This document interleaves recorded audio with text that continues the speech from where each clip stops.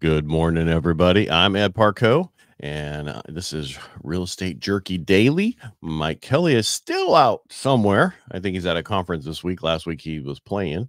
Uh, oh wow, did not know that. Go live anyway. I guess there's been a new change to Facebook. They don't allow you to go live on certain pages. They're having some issues, but we'll deal with that later.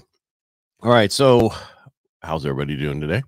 Before I get into some major news today, I wanted to thank, or I should say, applaud Modesto Robotics team here. They won the regional competition. Congratulations to you. Also, I don't know if you know this, but Mark Zuckerberg quietly sold his $30 million Bay Area home. I wonder where he's going. Florida, probably. I don't know. They're all leaving. Because why should they pay for Californians' problems? All right. So big news today was the new home sales. New home sales, which measures signed contracts on new homes, decreased by 0.3% in February at a 662,000 unit analyzed pace. January's figures were revised higher to 664, so 2,000 more from the previous reported 661,000 units. The inventory of new homes on the market increased by 1.3% to 463,000, and also the median home price, the new one, decreased by 3.5% to 400,500. What does that mean? Nothing. That just means they were buying lower price homes because people don't want the major payment. Because at 400,000, that payment's, around 3,000 plus a month for a lot of people. That's a lot of money. It's expensive now to get a house. I understand why people are not looking and jumping right away because it's much more expensive today. And again, Mike Kelly will be back on, I think, Thursday or Friday. But the positive thing is mortgage delinquencies. A little congested today, all these allergies. Mortgage delinquencies they improved in February. Right now, there's really no reason to go foreclosure on your property. You can sell it at a good rate and actually get out of it. And that's what they're showing and also people are doing things to make up their payments so they don't lose their house, like taking money out of their 401k or 403b. So delinquencies are down. The 5 states with the highest delinquency rate, so this is where I would go to buy some homes, is Mississippi, Louisiana, Alabama, Arkansas, and Indiana. The only problem is you have to live there. At the other end of the spectrum, which is the least amount, is Montana, California, Idaho, Washington, and Colorado. That's the lowest delinquency rates. I can see that because we have the most equity, especially here in California. And they looked at the home flipping numbers, and home flipping numbers activity and profits plummeted in 2023. Plummeted is a big word. They're saying the activity of short-term investors declined at a faster pace than 2008, while investment returns, they sank to the lowest level of 2007. A total of 308,922 single-family homes and condos were flipped in 2023, down 29.3% from 436,870 flips in 2022.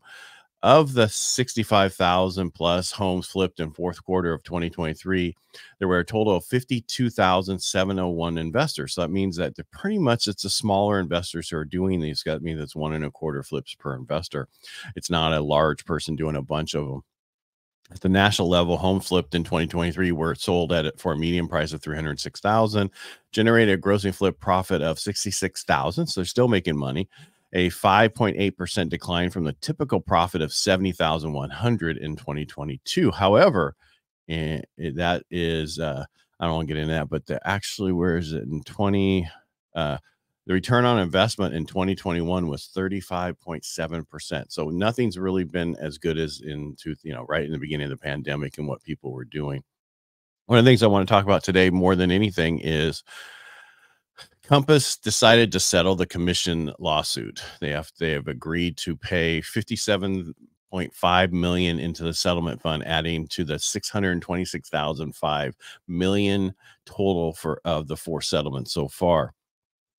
What I was reading on here is They agreed to make changes to its business practice as part of the settlement.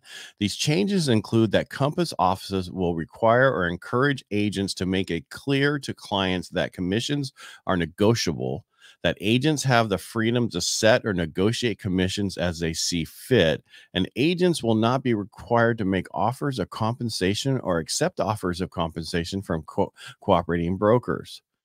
I don't get that. That's the way it's always been in California. I don't understand this lawsuit. Well, I do understand this lawsuit. It's a fintech lawsuit. Basically, fintech wanted to break into this market and they found a way to do it.